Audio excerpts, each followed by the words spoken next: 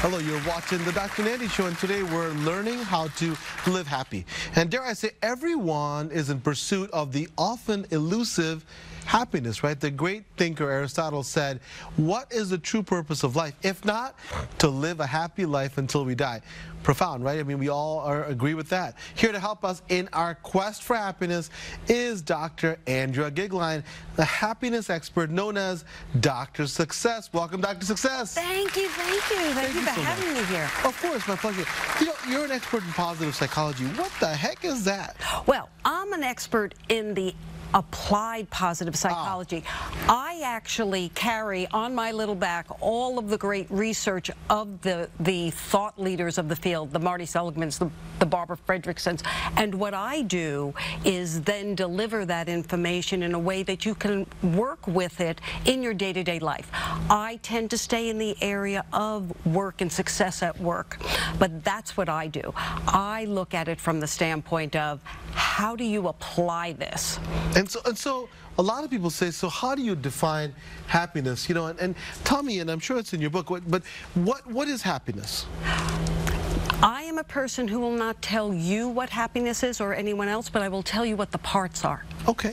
The parts are having positive emotion in your life. The parts are having engagement, relationships, meaning, achievement. That's what I work in. And with that, you do your values. You really understand what your characteristics are that bring you up and happy. You bring them to work or in everything that you do. And it is amazing how that thing known as happiness shows up in your life. That's so nice. You define it. That's so nice. You know, I think that it's almost like trying to say, I'm going to go on a diet to lose weight, right? You're going to eat this stuff and stop this stuff and you become the perfect body. I think a lot of people approach happiness the same way. I'm going to do this, this, and this, and I'll magically be happy. Instead, what I tell people, instead of saying that I'm going to be on this diet to lose weight, but I'd rather say is that eat these types of foods, have a plan so that this happens. And so for happiness, I tell people, and I'd like your thoughts about that, I said, tell me how you feel when you're at your best or when you're most content, and then set up the scenarios that can make that happen so that it's a consequence of everything that you do, not just one particular thing. You know, I think, would you agree? Well, you're directing people to do exactly what they need to do. When something that actually makes them feel happy comes into their life, they have to take the time to capture it. That's the thing we tend not to do. That's why we then think we're not very happy. We just keep going. That's exactly right. We pass far too fast through those moments. So amazing. And what you're suggesting, what I do in my work, they have to write it down. Right. I have them keep folders of the things, particularly at work. When things go well, that becomes the thing you look at when you begin to doubt yourself. Right. Yes. And you reinforce it. So if you're going on vacation to see the Grand Canyon, you wouldn't just drive by it.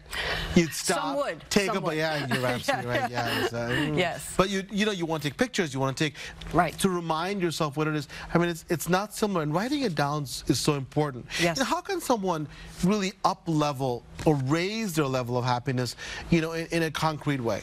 You know, you started out by saying, you know, how can you be happier? What I will say, and it answers this question also. Yes. You have to set the intention and make the effort. But it's the effort that will give you the life that you actually want. Right. So wouldn't you be kind of silly if you said, you know, I don't want to put any effort towards being any happier? Right. Because, well, why? I think people think it's all natural. There's so many misconceptions that he or she is just naturally happy, or he or she is naturally thin. These ideas, these preconceived notions really kill us. And you're saying, listen, you can actually change that. Just like I tell people, your genes are not your life, that you can change them. You can do the same thing. Lastly, how can we choose to be happy if you're in a negative surrounding? I mean, is it possible that you can take all those negative things and make it into something positive? Okay, all kidding aside, you have to change the environment if it's really that bad. And that means taking responsibility. And people forget that is. We act as though we have no control, and we have so much control. Absolutely. So that is the thing that they can become aware of. You have far more control. You have to take personal responsibility. And if the environment is honestly not good, move. If it is just unpleasant, people aren't as uplifted as you are, they don't, you know, come in with smile, you can still show up with the good qualities. Absolutely. You can still be grateful. You can still thank people for things when they bring you a report to your desk. No one stops you from doing those things on a day-to-day And I tell my kids all the time, you know, the situation around you may not always be pleasant, but your reaction to those things can be. They can be pleasant, they can be positive. Absolutely, if you're in an abusive relationship or if you're in an unbelievably bad situation, get out. Right. And don't make excuses, get out. But, you know, in most situations are not that bad.